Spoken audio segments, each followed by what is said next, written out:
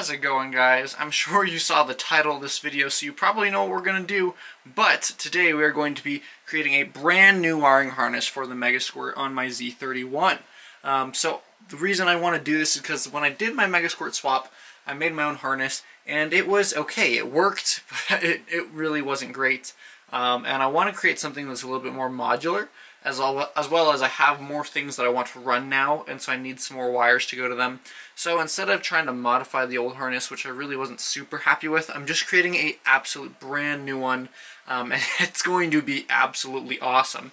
So if you guys don't know, these are the ends on a Mil-Spec right here. And I've already made these. This is from the ECU to my firewall. You can see there, I think they're like 15 inches long is what I measured roughly. And the reason that I have these cut so short is because we're going to be using one of these firewall pass-throughs. So hopefully I can do this with one hand. You twist this coupler and it comes apart. Boom, boom, just like that. So this is going to be able to mount to our firewall, and this will be the engine bay harness, and it will just plug in, boop, and you're all done. It's secure, it's watertight, and it's going to be fully removable if I ever want to pull it out. So I'm not going to have to pass things through the firewall. It's not going to be a pain in my butt. It's going to just work really, really nicely. So I'm super duper excited about this. Let me go ahead and kind of run you through exactly how I'm planning on doing it. So first, I made this. I just took a picture from the user manual, and you can see it's got all the pinouts right there. I mirrored it and then redid the pinouts for the other side. When you plug one in, it's mirrored, so you need to know, this is going towards the engine, and this is going towards the ECU. So just so that it's easy enough to know. And then I've just written down everything down here. I believe all of these pins are 20 gauge, and then these ones here, the bigger dots, are 16 gauge. So I've got them circled for the 16 gauges. I don't have all of them filled. I don't necessarily need all of them, but we'll figure that out as we go. So yeah, these are 20 gauge and these are 16. I believe the wire that comes with Mil-Spec is 18 gauge, so it's a little bit bigger than the 20. But I'm going to go ahead. These are the pins for the harness right here, and this is the crimper tool. We're going to see if we can get these 18 gauges in those 20 pins. I don't really want to have to deal with finding one that's 18 gauges, because this one is pretty hard. This is a 47 pin connector, and you can get ones that are fewer pins with higher wire size, but you sacrifice the number of pins, and I've used a good amount of them. So I've got 9 here that I haven't used, so I could technically get away with the 36 pin connector. If I just went exactly what's based off of here, but I believe I'm going to be adding a few things, so I'm not 100% sure that's what I want to do anyways. So that's how that is. It was a little complicated to get everything down, but I think we're going to have a good job. And then I also went ahead and printed out, these are the pinouts for the Mil-Spec. You can see the gray and the black plug right there. And it just tells you which pin number 1 on the black plug, is the idle air control number 2B. So I used that to go ahead and pin these. And then I also have right here, this is my old harness that I pulled out of my car. I double checked the new harness against these, so I made sure that they're all in the right spot, as well as we also have a bunch of filler wire if we need it. Because what we're going to go to try to do is, I don't know if you guys know who Rob Dahm is. He's a YouTuber, and he just recently built, like a couple months ago, a engine harness for his rotary. And his engine harness, it cost him probably like $2,000 in materials. He goes over the cost at the end of the video. But it is a absolutely beautiful harness. He made it twisted so that it's super flexible. It's made out of super high quality stuff. Absolutely beautiful harness, but it is a little expensive. But we're going to be trying to emulate it as much as we can on this build, because even though we don't have that high budget, we still want the functionality and security of having a really, really nice harness. So I went ahead and got all this stuff, and what we're going to try to do is twist the harness. So if you don't know, there's going to be a center harness right here. Number 1 is our, 1, 2, and 3 right up in here. Those are going to be our twisted shielded wire. So this stuff right here that I have in this box, hopefully you guys can see it. There are 5 wires in here. I'm only going to be using 2 of them. But this is what we call twisted shielded wire. And the number 1 reason why I didn't like my old harness was because I had a lot of interference on my cam and crank sensor. So when I was getting the sensor in from the cam and the crank, I could look at it in my Megasquirt, and it just wasn't super clean. It was very choppy. It still worked plenty fine, but the issue is I had the cam and the crank running right next to a bunch of coils on my engine, and then all of that running back through the main harness. And those create a lot of EMF frequency waves, which really impact other wires next to them. So what we're going to go ahead and do is run shielded wire, and it's basically a big Faraday cage around your cam and crank wire so that you don't get any interference from outside wires. We've got them shielded in the very center of our core here because they're the thickest, so we're going to wrap everything around that. And we're going to do our absolute best to make a super clean signal. So that is the goal. Whether or not we hit there, we're going to see. So, super excited for that. Let's look at what else we've got. I've got some brand new injector connectors, brand new coil connectors. These are like $2 a piece from Rock Auto. So, you know, you're looking at $20, $25 plus shipping in new connectors. Not too bad. I've got some of these. These are just Amazon special Deutsch connector knockoffs, 2 pins. And then these I got from Racetronics. There are some 4-pin, there's some 6-pin connectors in there. Nothing too crazy. This is wire harness tape. So it's the really nice fabric kind. I've got 4 rolls of it. I've got 3 in here right now. But we're going to use that to wrap our harness with to try to make the wires kind of like want to move inside a little easier. I'll show you that in just a second here. This is going to go on the outside of it. I got a couple of these. These are like, let me just show you over here. It's this stuff. So it's kind of like this plastic sheathing, and I was originally going to just use this on the outside, but I wanted to make it weather tight so that I could go ahead and just wash my engine bay without any worries. As well as when I used heat shrink on this, I ended up melting this stuff here with the heat gun because it just got too hot. So that is going to be what we're shielding with on the inside. I'm going to roll in this, and then I'm going to put that stuff on top. And then I have, you can see there's some right here, pretty thick heat shrink. But I've got massive stack of 3 different sizes. I believe this is 1 5/8 inches. Let's see if it says on it. I don't know. It says on these somewhere. And then I believe this is 1 inch, and then I believe this is 5/8 of an inch. And I've got 2 of these. These are all 10-foot rolls. I think that's going to be enough to complete this harness. We will see how that goes. But, so we're going to do the tape, and then we're going to do the shielding, and then we're going to do the heat shrink. And the main reason for that is because I couldn't find any just like regular heat shrink. So this does have adhesive on it, and I don't want the wires to be stuck together. I want them to be able to move freely. So we're going to try to wrap it in a couple layers just so that it doesn't, none of the adhesive actually gets to the wires themselves. But that way we're like triple insulated, triple protected. And this stuff, if I were to do it again, I would try my hardest to look for a 2-to-1. This is a 3-to-1 shrink ratio right here, which means that this is, you know, I'm going to say it's roughly 2 inches across right now, and it's going to shrink down to about that far across. You know, 3 to 1. So it's going to shrink pretty far, but when it does that, it also makes the wall pretty thick, which makes it not very flexible. So if I would do this again, I would definitely try for the 2-to-1. I chose the 3-to-1 because I didn't want to have to get a bunch of different sizes for a bunch of different like thicknesses of my harness. This is much more adaptable to what I'm going to be doing, just a couple sizes for all of it. I think it'll still work fine. What I'm going to try to do is pre-form it. So before I go ahead and heat shrink this, I'm going to get it into the correct shape that it needs to be, and then I'm going to heat it up and shrink it after that. That way, hopefully, if it does not want to bend very much, it's already pretty much in the general area that it needs to be. So we're going to be dealing with that as well. All of this stuff together, minus the wiring kit. This wiring kit was about $150, and then this connector was, I want to say $90 on Amazon. This tool, about another $20. All of this stuff here, these like sheathing, I believe that was $20. Wiring harness tape for 4 rolls, I think $15. And then I got another couple connectors. These are for my fan shroud. These I've already got on my car, so this is idle air control, TPS, cam, crank, and then that's my CHTS, and then this is flex fuel. So I got a couple different connectors there, not too many dollars in that. And let's see, I believe the twisted shielded wire was $30, 30 or 30, it's between $30 and $40 I believe for 25 feet. Definitely don't need that much. I believe these connectors were like 20 bucks, and then I believe these were 60 bucks or something for a couple of those.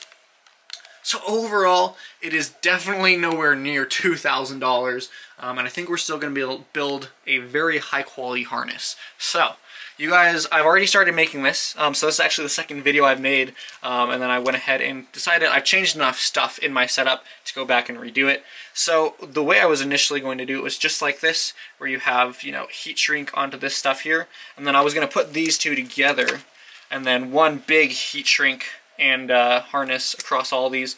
Unfortunately, for some reason, this stuff came with heat shrink right here, but it's definitely not big enough for the largest diameter, this guy right here. So I have absolutely no idea what they were thinking when they put that kit together. They said it came with lots of these pieces of heat shrink, but it didn't work at all, so I'm not 100% sure. But we've got this big stuff, so it doesn't matter too much. Yeah, so I went ahead and made these harnesses first, and they came out really well. What I did is I went ahead and took some of this fabric tape and I wrapped it around this end over here, and then I twisted the wires concentrically. You can kind of see the twist in here. It's not a super great twist because this is just, they're all thin wires and it's a very small bundle of them. It's better to have a very thick core when you're twisting wires, something for them to actually wrap around. But it's still twisted pretty well, and these are fairly flexible. So if I wanted to move this up, or if I wanted to move it down, you know, it'll flex. Because when you have wires that are straight, the outside wants to like be pulled, and the inside wants to be, you know, pushed together. So twisting it like this allows you to be able to bend it without having any issues. So I did both of these like that. This is going to go into this guy right here, up into our firewall. And if you may notice, hopefully you guys can see, I have this seal that I 3D printed on here. So these are going to be available on the zgarage.net. It just fits in. There's like a little recess on this side, it fits in, and then there's this big nut that you tighten down onto it. So this is going to be our firewall pass-through. This fits into the firewall, this little groove right here, and then this will just sit there. So we're going to go ahead and pin all of these wires now, and then we're going to use our pin out right here to go ahead and crimp all of these connectors on and then pin them through this guy, through the back here. So we're going to be seeing, I believe, sockets on this side. Sockets will be coming out of this. So that is the next step. I was going to put this all in one big bundle. I think I'm going to leave it as two, just in case I ever need to modify it a little bit. But I don't think that'll be too much of an issue because it's going to be on the interior. I'm going to be able to zip tie it up out of the way anyways. Alright, now that we've got that, I'm going to go ahead and start cutting all these wire ends off. And then putting on the sockets, I believe, and hopefully, fingers crossed, this all turns out just the way we've been planning. Alright, let's get to that. Alright, I'm halfway through. I did the gray harness, as you can see. I went ahead and pinned all of these, and they're looking pretty good. Some tips if you're doing it the same way I am. I found that you can really do it twice. You can crimp it twice. The back part, like the thicker part right here, you can fit 2 crimps on it. And that's just going to make it a little bit more secure. So do like once in the back and then once in the front. Super easy. And then I forgot there are 3 wires here that don't need to go through the firewall. That is our power for the ECU, my O2 sensor, and then the fuel pump. And so I went ahead and stripped 2 of them. But we'll go ahead and put those into what they need to go later. So those will go back that way. And then I also forgot the ECU main ground. So I went ahead and put that N5 right here, one of the thick ones. And the thicker ones have a green stripe on the base of the connector, as you can see. So that one is a thicker piece that'll go on one of the 16 gauge right here. I also found out, luckily I did this right, I started pinning, and then I was like, oh shoot, I really better be careful and make sure that this is actually what it should be. You can see this one. You can see this one says pin, and this is going to be towards the ECU that way, and then, you know, obviously firewall that way. So pin is what these are. This is the male end. These are pins. And then this one, if you can tell, the bottom there, it's kind of faint, it says SOC for socket. That is going to be the other side. Don't have them in the same place. They're these guys here, and they are just kind of tubes. So the pins go into the sockets, if you guys need to know. The 16 gauge actually come together, or they came in the same bag and I put them together, so no need to worry about that. So I'm going to go ahead, I'm going to pin the rest of this black harness right here. And as I'm going through, I'm making sure each and every single one that goes through is something that needs to go through. That's how I found these 3. as well as just, you know, verifying what I have so that when I go to do it in the future, I kind of know roughly what color it needs to be. But I believe most of these are just fuel pump or fuel injectors and spark. So nothing too crazy on that harness. Other than that, going pretty good. I'm going to do all these and then we'll pick up from there. Alright guys, I got the second one pinned here. I did forget to kind of trim these to length. I did the other harness, so these ones are a little bit varied. Plus or minus like 1/4 of an inch from the longest pin to the shortest one. So that will cause a little bit of bunching of the wires at the edge, but it shouldn't be too bad. And the other one's pretty good. So next thing we're going to go ahead and do is take these and pin them into the back of this connector. So if you guys remember, this direction is going towards the engine bay. It's going out that way, and then the back. So on the back here, it does show us, if you can kind of see, there's number 1, and then it goes up to 2, and then over to 3. So we're going to go ahead and just match that on here. Up to 2, over to 3 right there. So we're going to be doing on the ECU side, going like that. Just make sure you don't mix that up and get it confused. And it should all be good. It does come with these tools. I believe the red one is for the 18 and then the 20, and then the blue one is for the 16 gauge. But in order to get these out, you like stick it through the back and then just like, I think there's a little plastic tab that grabs onto the lip on these.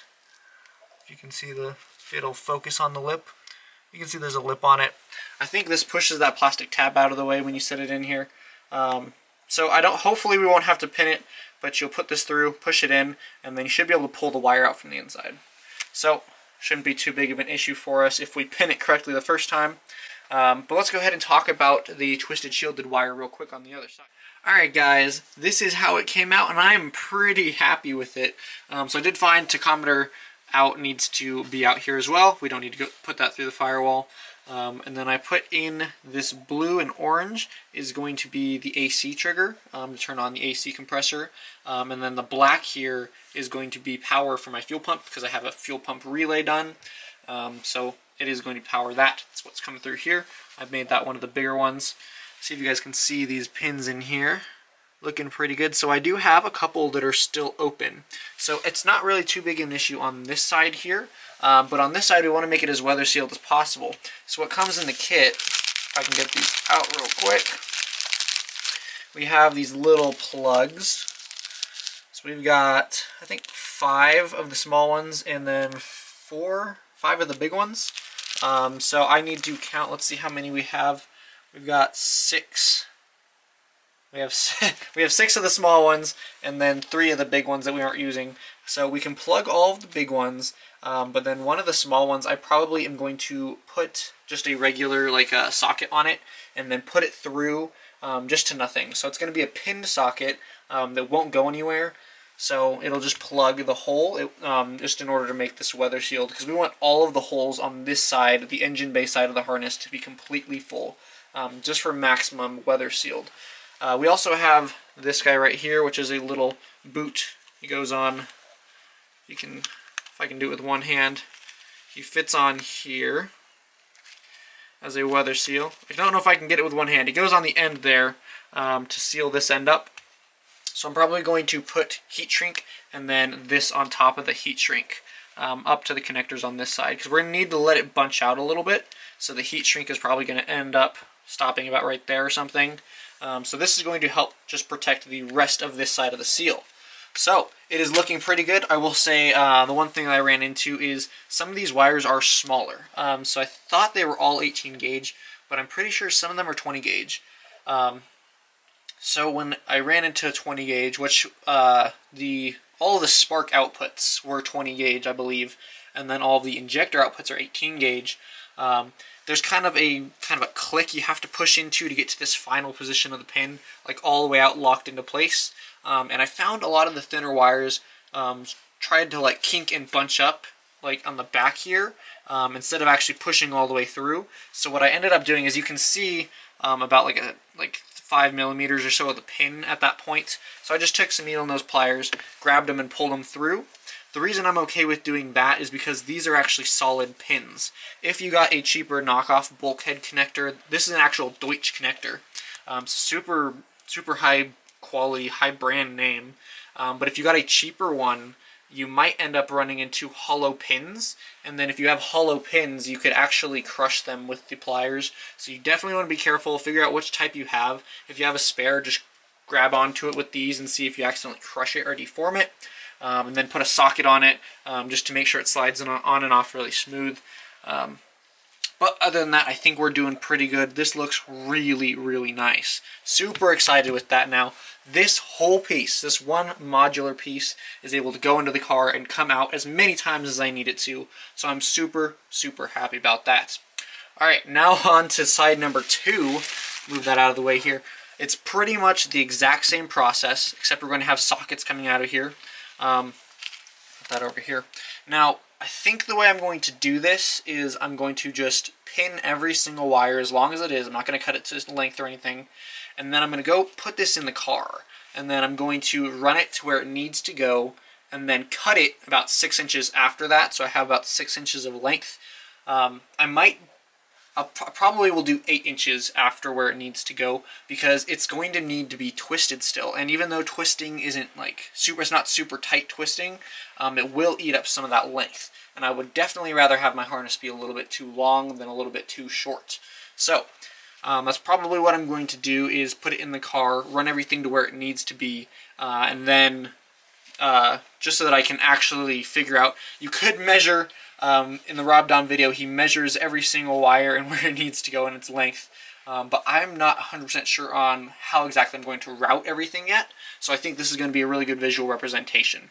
So I'm going to pin this connector. It's going to be really long and really obnoxious, but we're going to go ahead and put it in the car and see how it looks. Alright guys, at the core of our engine side harness is this twisted shielded wire. Now you can see it when I go ahead and strip it back. It's got a bunch of this aluminum foil dropping all over there, and then there's actually some extra plastic just to kind of space everything out evenly. But here is the main part of it. It's technically 4 wires, but this bare copper is actually our ground. So we will be using that in the future. And then we've got 3 right here. I'm going to use 2, red and black for cam and crank, and then I'm going to go ahead and just kind of cut that one off. We're not going to use it. So what we're going to go ahead and do, we need to pin these, and then we also need to ground this shield. So what I'm going to go ahead and do is probably take this a little bit further back, and then we're going to wrap this dude backwards, and then I'm going to solder a wire onto him. He is going to be the ground for this, so we'll go ahead and put a wire out of here, and we'll ground it with our other grounds. That should give us a really good grounded shielded cable, excuse me. So I think that's what we're going to do. I'm going to go ahead and work on that, and then we'll see how it turns out. Alright, if you guys watched my video last year when I was making my harness, you'll know what these are, but these are solder seal connectors. Basically, it is just a thing of heat shrink, and then in the center, whoop, dropped one, okay, I'll pick it up. In the center here, we have a ring of solder. So what this is it's a really, really easy way to make nice weather-tight connections between 2 wires. If you've ever twisted a wire before and you think that that is the right way to do it, you're probably a beginner because twisting wires really is not a great way. And then crimping is like second best, but the best way to connect 2 wires together is solder. It is going to make sure none of the wires are stressed and is going to make a nice long-lasting connection. And then something like this is going to make sure it's weatherproof. So something like these I really, really recommend. The one downside to them is they do make a fairly thick connection. The heat shrink is, it's heat shrink, so it's going to be over both edges. It's not going to make a nice flush wire. So I'll show it to you in just a sec. But it does make a fairly big wire size if you make too many of them. So just be careful, cognizant of what you're doing, so you don't make a harness that looks really, really ugly. But regardless, I used one right here. We'll see if I can put my hand there. So you can see I went ahead and connected just a regular black copper grounding wire to this guy right here. I gave him a little extra lead. I didn't necessarily need that much. I just thought it might be a good idea just for, ease of use. But it's going to look like that. You can see how thick the heat shrink is compared to just the other 2 wires, so it's not perfect, but I think it's going to work fine. And then I just stole this piece of ground wire from my old harness, but really anything that is at least gauge of the copper here is going to work fine. It is just a grounding shield, so it's not super duper important, but you don't want to skimp out on wire. If this is the thing that makes your entire harness not work, then you've just wasted all that time. So definitely use it. Use the right type of stuff. This is high rated wire already. Alright, I'm going to go ahead and pin these guys here, and then we'll go ahead and continue building the rest of the harness. Alright guys, real quick before I got too far in, I wanted to show you, I put the plugs in here. See if it'll focus. Put the plugs in, so we got those 3 big white ones, and then there's 2 red ones over there and 1 over there. I do have some more empty spots, but they're along the outside ring here, so I can do those when everything else is in. Everything's going good, pretty good so far. Only thing is the sockets do not protrude from this side, so you really have to push them in from the back side here. I think it's going to be okay from how these went. It wasn't as hard of a push to get them through as the other side was, so I think that these will go through okay on the smaller wires. But regardless, we're going to have to do it anyways, so we'll just take our time putting those in, make sure we don't accidentally crush any wires and break them. That would be the worst case scenario. But other than that, going good. Alright guys, it is a big bundle of wires, but it is all done and it looks honestly really cool. Super excited to get this in the car. One main thing, I went ahead and added in the cast ground. I was looking, it's actually probably on my other sheet over here. I was looking on the gray connector sheet and I saw crank sensor positive and crank sensor negative.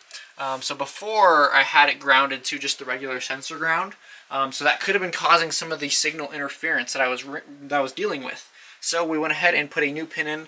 It's on the edge, number 38, so pretty easy to get to. Other than that, I think pretty much everything here is good. It looks really nice. So I'm going to go ahead, I'm going to install the other side in the car, and then this side will butt up to that one. So we should be able to go ahead and start measuring out the length of all of our wires. Alright guys, so here we are in the Z. You can see I've got the harness in right there. It's a little bit dark to see the bulkhead, but I did get it in. The seal fits really nice. Let's come over to this other side here. You can see I've got the main wire harness out here. Let's see if you guys can see the connector. Right down in there. Hopefully you guys can see that good enough. It looks really cool. I really like it. We might have to deal with some of these battery cables a little bit. They're kind of right next to it, but we can deal with that later. Now what we're going to go ahead and do is put in this, and then we're going to run the wires where they need to go, and then trim them to length. Alright guys, it is getting a bit dark outside, but everything is routed pretty close to where it's going to be. There's still a few things I'm not 100% sure on their location, so I have to figure that out. But let's go ahead and run through it. I got the main harness coming right through here. I think this is a really great spot to have it, and I'm going to immediately branch off all of these the grounds, and we're going to go ahead and ground right here. I think that's going to be just fine. You're supposed to ground to the actual negative battery in your your negative terminal battery. Negative battery terminal, excuse me, but this is pretty dang close to it. You know, it's the cable, so I think that's gonna be fine. Got these guys right here, and what I'm gonna do is I'm gonna take some of this harness tape and I'm gonna go ahead and put it around where I want to branch off. So these, I'm kind of have to unweave them from the harness, but they're going to branch off right here. These guys right here are going to come up over this way. One of them goes, or a couple of them are going to go to here, to this sensor. A couple of them are going to the oil pressure sensor, and then one of them is going to come up and trigger our fans. So we need to deal with those.